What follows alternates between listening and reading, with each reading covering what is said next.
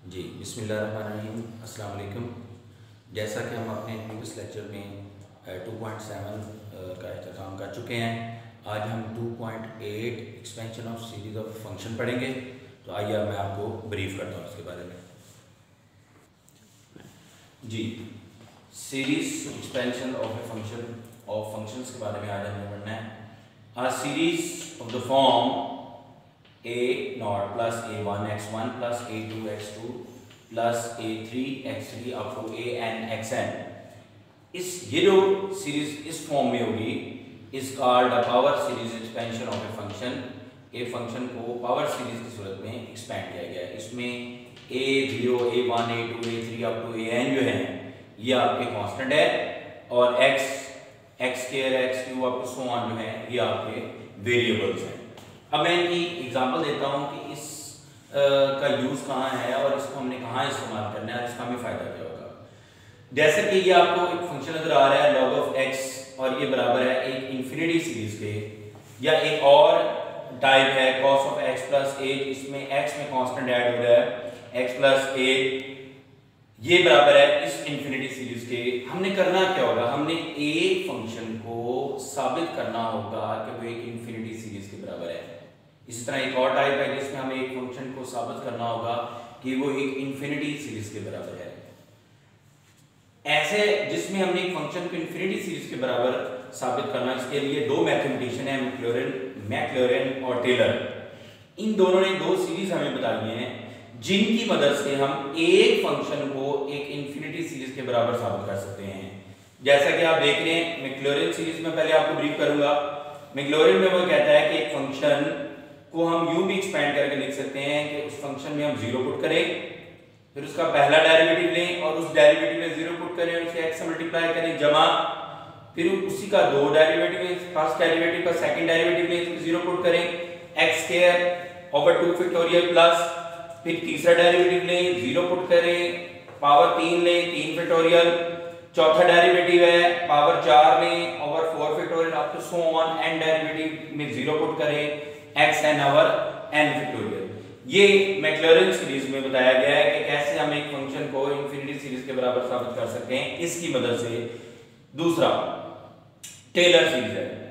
Taylor ने भी बताया सेकंड टाइप जो सीरीज के ओपन करने की है कि जिसमें x में एक कांस्टेंट नंबर फिक्स ऐड हो रहा है वेरिएबल में, कहता है इस तरीके से भी इसे ओपन किया जा सकता है।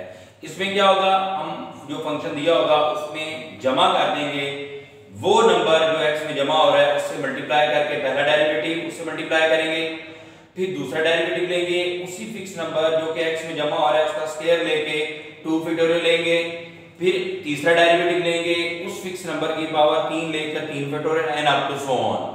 ये दो मेथड हैं जो हमें ये बताते हैं कि कैसे हमने एक fंक्शन को इन्फिनिटी सीरीज के बराबर साबित करना है।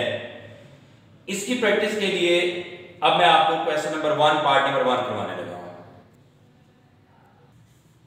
जी, अब हम question number 1 part number 1 discuss करने लगे हैं, जिसमें मैंने पीछे एग्जांपल भी दी थी कि log ऑफ x को साबित करना है कि ये इन्फिनिटी सीरीज के बराबर है। Bye मैक्लॉरेन series we have, मैक्लॉरेन series का मैंने पीछे आपको फार्मूला बताया था कि f of x f of 0 plus पहला डेरिवेटिव x प्लस दूसरा derivative x square over 2 factorial, तीसरा डेरिवेटिव जीरो पुट करेंगे, 3 पावर लेंगे 3 factorial up to so on. आइए अब फिर हम फंक्शन को पकड़ते हैं। हियर f of x ये है, हमें इसके कुछ डेरिवेटिव चाहिए, जितनी पावर है हम कोशिश करते हैं उतनी डेरिवेटिव ले लें। तो हम इसके 4 डेरिवेटिव लेंगे। f of x इसके बराबर है, तो पहला डेरिवेटिव क्या होगा, log ऑफ x का डेरिवेटिव 1 ओवर x और dx ओवर dx जो कि 1 होता है। हम 1 ओवर x को अपनी आसानी के लिए 1 प्लस x की होल पावर -1 भी लिख सकते हैं ताकि सेकंड डेरिवेटिव लेना आसान हो। अब हम इसका सेकंड डेरिवेटिव लेते हैं, कैसे, पावर पहले एक पावर कम और अंदर वाले का डेरिवेटिव लेंगे जो कि 1 हो जाएगा, मैंने मेंशन नहीं किया। अब हम इसको इसी शक्ल में लिखेंगे, क्यों, क्योंकि हमने इसका तीसरा डेरिवेटिव लेना है। तो कैसे लेंगे, पावर पहले एक पावर कम और 1 प्लस x का डेरिवेटिव 1 होता है, लिहाजा मेंशन नहीं किया। अब हम इसी का चौथा डेरिवेटिव लेते हैं, ये पहले मौजूद थे, पावर पहले एक पावर कम और 1 प्लस x का डेरिवेटिव 1 होता है, जो कि मैंने मेंशन नहीं किया। ये 1, 2, 3 और 4 डेरिवेटिव हमने तरतीब से निकाले। अब सीरीज ये कहती है कि जब आप डेरिवेटिव निकालेंगे तो उन डेरिवेटिव में आपने 1/1 0 भी पुट करना है। पहले हम क्या करते हैं, फंक्शन पढ़ते हैं, क्योंकि फंक्शन में भी 0 पुट करना है। तो f of x जो है log of 1 plus x के बराबर है, लिहाजा जहां जहां x है वहां 0 पुट किया तो log of 1 0 के बराबर होता है। ये f of x का आंसर आ गया। अब हम पहला डेरिवेटिव लेते हैं। पहले डेरिवेटिव का आंसर 1/1 plus x था, जहां जहां x है वहां 0 पुट किया, क्योंकि वो कहता है x की जगह 0 पुट करें। 1/1 आंसर 1 आ गया।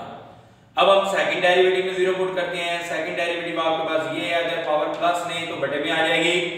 तो 1 + 0 -1 ओवर 1 की पावर 2 लेंगे 1 आएगा, तो -1/1 -1 आएगा।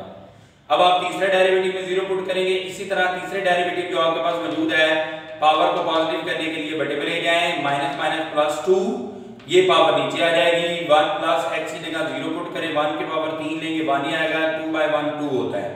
सो ऑन चौथा डेरिवेटिव पकड़ेंगे, इसमें भी पावर पॉजिटिव बनाने के लिए बटे में ले जाएंगे और इन सब का उससे मल्टीप्लाई कर देंगे। ये -6 ओवर आ जाएगा, x की जगह 0 पुट करेंगे तो -6 आंसर आ जाएगा। अब ये जो आपने चारों डेरिवेटिव में 0 पुट किया है, इसको हम अपनी मौजूदा सीरीज में पुट करते हैं राइट हैंड साइड में। पुट इन 1 जी। अब हम इसको 1 में चारों डेरिवेटिव को पुट करेंगे। 1 हमारे पास है f of 0, पहला डेरिवेटिव x, दूसरा डेरिवेटिव x square over 2, इसी तरह तीसरा डेरिवेटिव और चौथा derivative. Put in 1 right hand side, left hand side f of x इसके बराबर है। राइट हैंड साइड में f of x का जवाब 0 था, x f of 0 का आंसर 1 था, x square over 2 फैक्टोरियल, दूसरे डेरिवेटिव का जवाब -1 था, जमा तीसरे डेरिवेटिव का जवाब 2 था, x³ over 3 फैक्टोरियल वैसे आ गया, प्लस x4 over 4 फैक्टोरियल और चौथे डेरिवेटिव का जवाब -6 था। ये हमने 1/1 तमाम डेरिवेटिव की वैल्यूज पुट की। अब हम इसको मजीद रिजॉल्व करते हैं।